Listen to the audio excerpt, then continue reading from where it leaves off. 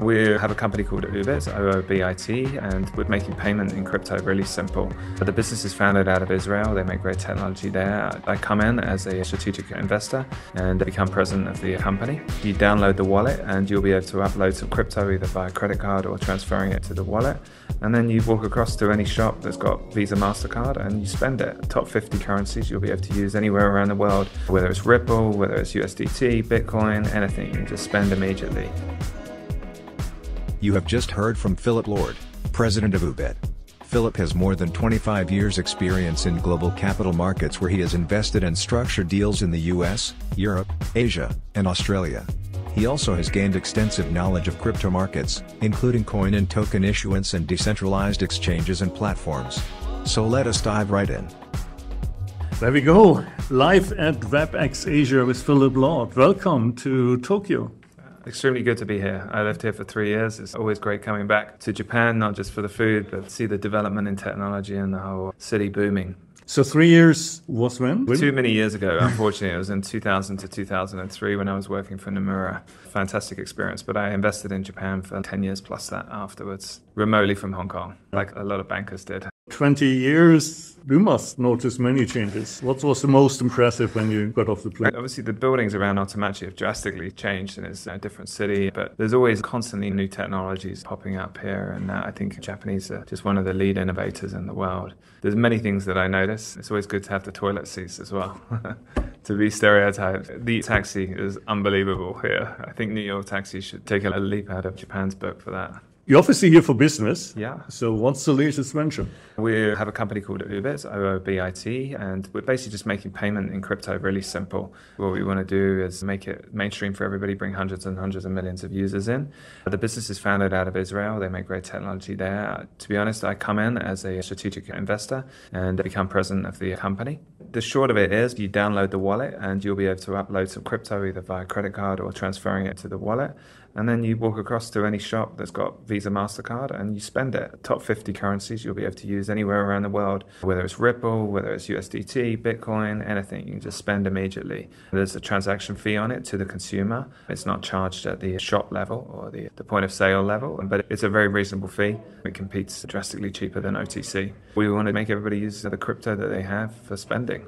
So you made a double bet. You're spending your time on the venture and you also invested. Yeah. There are a few players in this space. As an old investment hand, you certainly have done your due diligence. Why this company versus anybody else? What's the differentiator? I couldn't see how this was so obvious and not been done. One of the reasons is there's 9 or 10 bits in the back end, whether it's regulation, whether it's tech, integration. And yes, there is some competition, like in the traditional cards. Binance has a card, Crypto.com has cards. But the process, it's where your passport is issued, that you can get that. Coinbase has a card so US passport holders can get it, but then you're still predominantly spending it in USDT, right? What we wanted to do was make it more about the top 50 currencies. If I've made money on Ripple, maybe I feel like buying some new shoes or a new top or something, but I want to be able to spend it immediately. I don't want to have to transfer it to USDT and then transfer it to OTC and get my cash out. This is seconds, not 24 hours to get your cash in your bank account. So it's instantaneous. There is some competition, but it's in the card format, and the competition is like iPhone 1, and we're like iPhone 15. For the shop, for the merchant, they will receive fiat at the end. They have no idea. Anything that goes through the Visa or MasterCard rails is also just fiat. Exactly. So yeah. there's some bouncing back of messages before that converts it into regular format. Exactly, we're just a conversion engine. We're planning to launch with a B2C model, which will roll out in Europe initially and then other countries shortly afterwards. Longer term, we want to integrate this into MetaMask and Trust, the big wallets. We want to be a B2B solution, so everybody can spend it. That's the reason why we feel confident. There's not 1 million, 2 million users. There's hundreds of millions of users. With the US, obviously there's a lot of noise. They're regulating, there's unclear regulation. The US is 5% of the world population, right? That's a big lot of noise inhibiting innovation.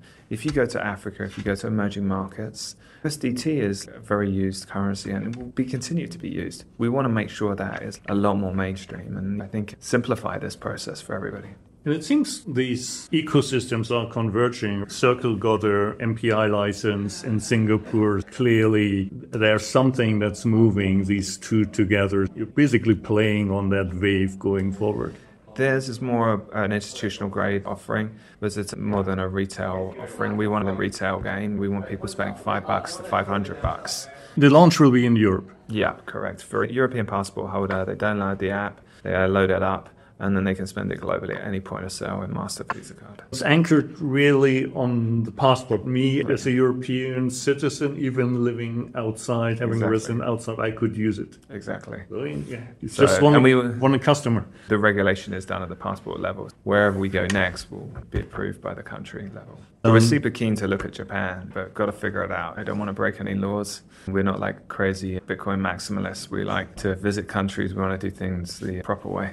I really need to look back because in 2017-18, before the cryptocurrency exchange regulation came into effect here, you had cards from some of the huge electronics retailers that were doing similar stuff. You could come with crypto and clearly targeted for Chinese tourists that bring their money out of the country this way. Not sure that's still there after the regulation came in, so we need to ask a lawyer who knows stuff. I think there's always short-term solutions, right? And generally they're for like some sort of offshore tax avoidance reason.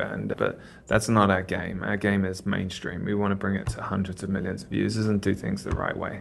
And to get it to this 100 million users, you need some distribution capability to get people onto the card and use them instead of whatever miles cards they might have in their wallet right now. Yeah, it's a great question. How are we going to acquire them? Obviously, we have a B2C strategy of user acquisition, but partnering with a lot of the existing wallets, that's our longer term game, because I don't know how many exactly MetaMask has on, but let's say it's 30 million.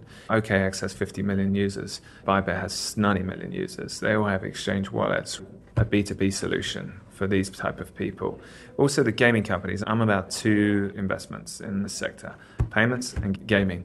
There's a lot of development in cloud gaming, and that's going to bring a lot more AAA gamers into the world. Web 2 is going to Web 3, so there's going to be NFTs. They're going to get currency. How do they spend it?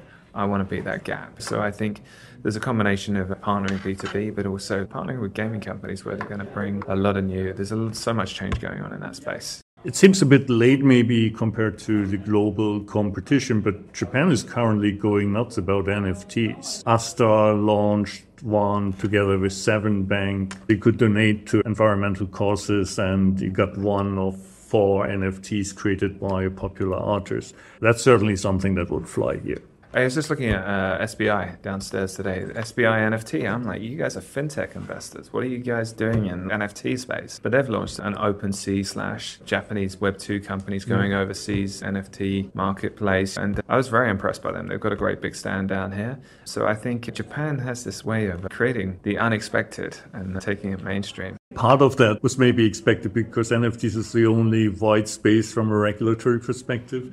When the cryptocurrency trading volumes declined, all the regulated exchanges started an NFT marketplace. You've got lots of digital artists that are publishing this way as a new source of revenue, plus all the gaming companies. Yeah, we're in the Middle East. We're based there. The Saudis just spent $38 billion on gaming companies last year. They bought 7% of Nintendo and topped up again, I think, back in May. There's a lot of big bucks going into this gaming space. Everybody talks as 3 billion users, it's in mobile.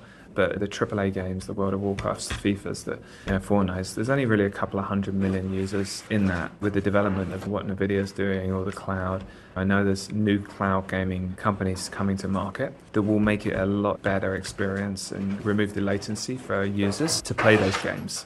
If you're a kid in Zambia on a 7-year-old laptop, you're at a massive disadvantage against the kid in Tokyo, right, who's playing on a Nintendo piece of hardware. That's not an even competition. When cloud gaming takes over, and it is going to, it's going to bring those AAA games to the masses. And that kid will be as equal as the guy in Tokyo or London with the best internet and the best hardware. And that's going to be a massive user acquisition strategy for companies, I think, sponsoring these tournaments. When I had last conversation with a company based in Dubai, that was about sharing credit cards because they wanted to avoid people sending money across. So they give you a secure way to share your card as a migrant worker in the Middle East with your family home in Pakistan or so, and then they can go to e-commerce shops and spend it. That's maybe also an option, especially given the migrant population that you have in the region. Yeah, actually, I didn't even say on Oobit, it's one of the side pluses is actually free to transfer within the app. If you've got Bitcoin, I've got Bitcoin. As long as we're both on that app, we can transfer it free, zero fees. Think about that for payment rails where there's large migrant populations, whether it's Indians sending money back to India or Filipinos sending money back to Philippines. It's zero fees, zero transactions. You can take it one step further and make sure that money, you're a Filipino helper in Dubai and you're sending money back every month to your husband to look after the kids. You want to see where it's being spent. Now you'll be able to track it as well. I always remember being at Consensus in 2018 and there was a massive demonstration of people outside the conference there with billboards up in suits just like what I'm wearing today. Was it the TradFi guys saying, give us back our jobs. Jamie Dimon said it was a fake. It's fine to charge 17% for Mexican workers to send their money home. Unfortunately, guess what? Those are the people that get screwed the most on the fees. That's what blockchain does, is it changes it, lowers those fees. We're lowering the fees. We want people to send money all around the world instantaneously and be able to spend it at a lot cheaper transaction fees. Guess what? Lobbyists try to slow this progression down. America wants it slowed down so the big boys can continue taking those fees, but it's only 5% of the world. It's still even true in Asia that over 60% of the revenue that the bank makes is essentially on remittances. It's just horrible, right? You're taking money from the people that really need the money. The other problem is that people don't get bank accounts. If you just base it on the passport, of course, when you saw it in Europe, you do have, say, some discrimination because, let's say, these are in the rankings higher quality passports and easier to KYC, yeah. But was a guy who was protesting against the British EU membership who was kicked out. Nigel Farage got his Coutts account cancelled. So bad, right? So bad, yeah. Politically exposed person because he had a view on UK leaving Europe and is kicked out of a bank. As they say in England, it's not cricket. We essentially give people a bank account or wallet for that matter that can be used in real life. Yeah, we do. We play by the rules, right? We can't take any countries like Iran or everybody likes visiting the US. We're doing things the proper way. We're not trying to disrupt government's laws. We want to play by the laws to the book.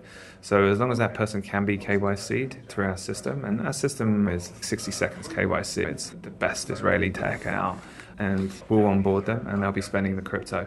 We also do a background check on that crypto as well. But again, we don't want people spending crypto that's been stolen. We want everything above board. So you're working with the usual suspect, chain analysis or something? Exactly, yeah. The best in that. Everything's gold-plated. We're not quite in crypto winter anymore, no? Because Bitcoin is still like 30,000. Winter was under 15, but it hasn't really moved beyond that much. In crypto summer, one would say you shouldn't spend it. That's the pizza story from 2011 or so. You should just hold on to your crypto and not spend it. So is winter better for this type of business because people are not that concerned about the valuation? If everybody's making money on altcoins, of course, people are going to spend it loosely. I think stablecoins volume was 0 2 years ago. Now it's $8 trillion, right? Obviously, people are going to spend more money in the stablecoins.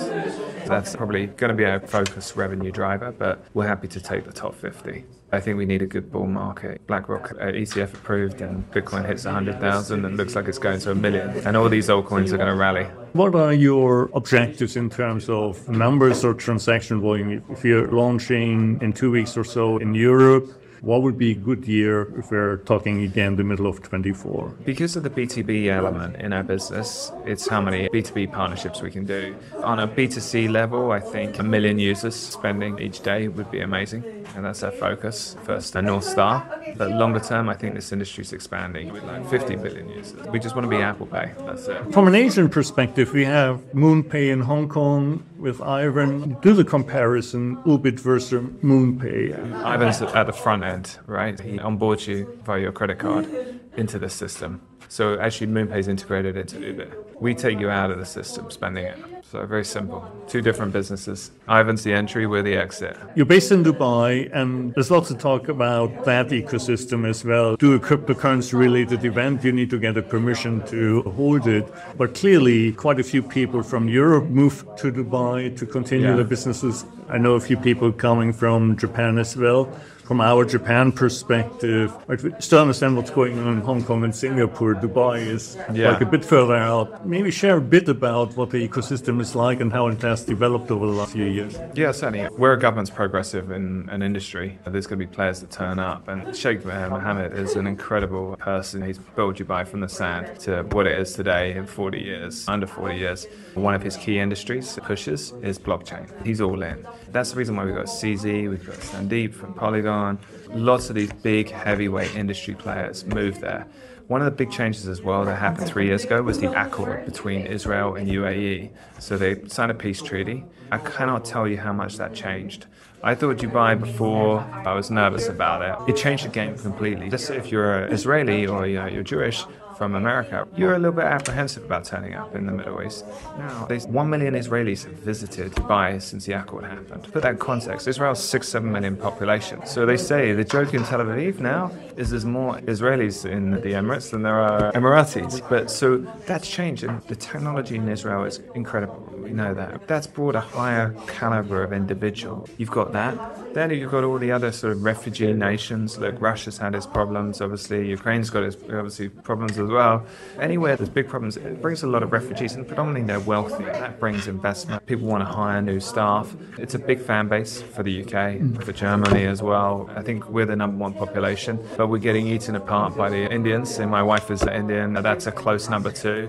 It's very easy. Step into Mumbai and Delhi, and it's a 1-hour flight. So you see a lot of growth happening, and that's the reason why Polygon Sandeep is based there. They actually joke in India, it's the cleanest city in India, Dubai.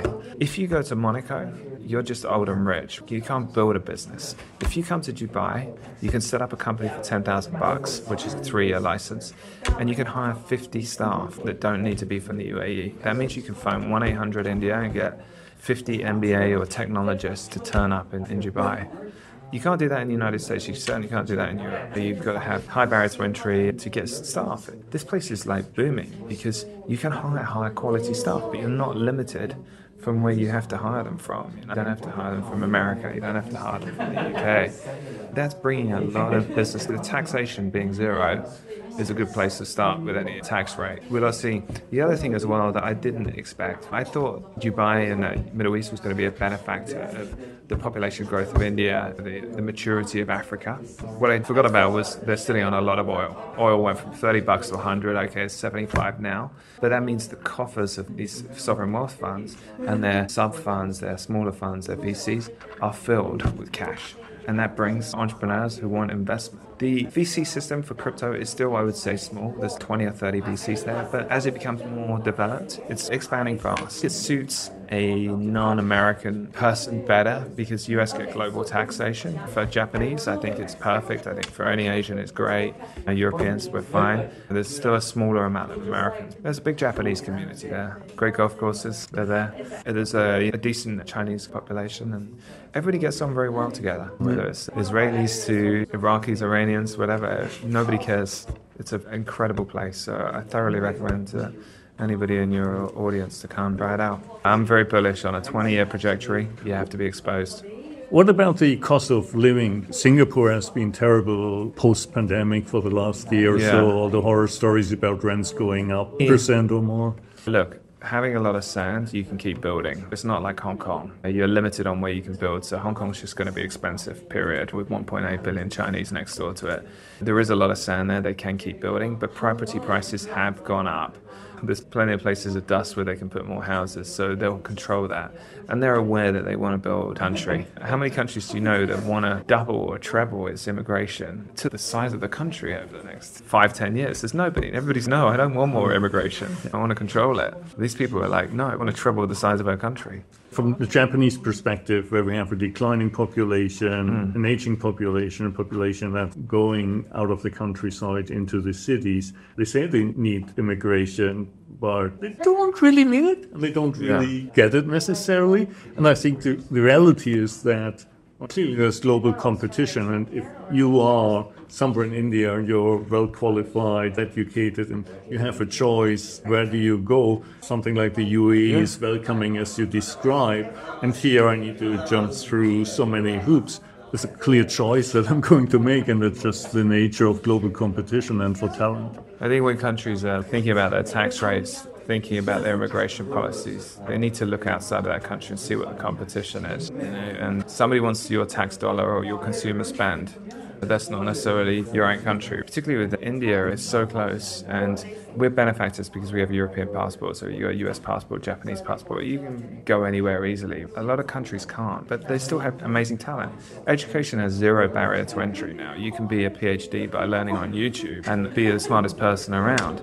Because of your passport, it doesn't mean you can get a job in America. In fact, they'll push you away. But Dubai is totally open. They'll take, you're a PhD from Tehran University in computer science. Yeah, easy done. Try getting that passport person through the United States or UK. No way. It's very hard. Even if we go down the standard MBA, it's hard to get those people. India spits smart people. IIT is better than MIT. For entrepreneurs coming in, they're like, I'll take that human capital. Oh, is it a discount to what I would pay in San Francisco as well? And I pay no tax? It's compelling. You should take a side job as a commercial ambassador for the UAE, for sure. Brings me to the question, what brought you to Dubai in the first place? Because you said you also were investing in Japan from Hong Kong, so you spent a long time in East Asia. Now you're in West Asia, Middle East. 2003, we had SARS in Hong Kong. It had hell kicked out of it. Assets were cheap. And we had 1.8 billion Chinese next door to it, and it felt like the economy was moving up.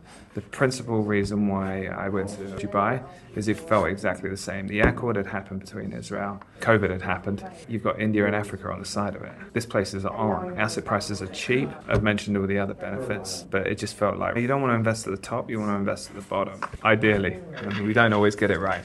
But on a thematic, I think one thing I learned from being a banker, bankers are always good at spotting trends and thematics because that's how they make money quick. That's what I felt about Dubai. I was all in. Let's bet the ranch and burn the boats, as they say. All macroeconomic. Macroeconomic, yeah. It's 20, 30 years to play out, so that's a good run rate to have. Yeah.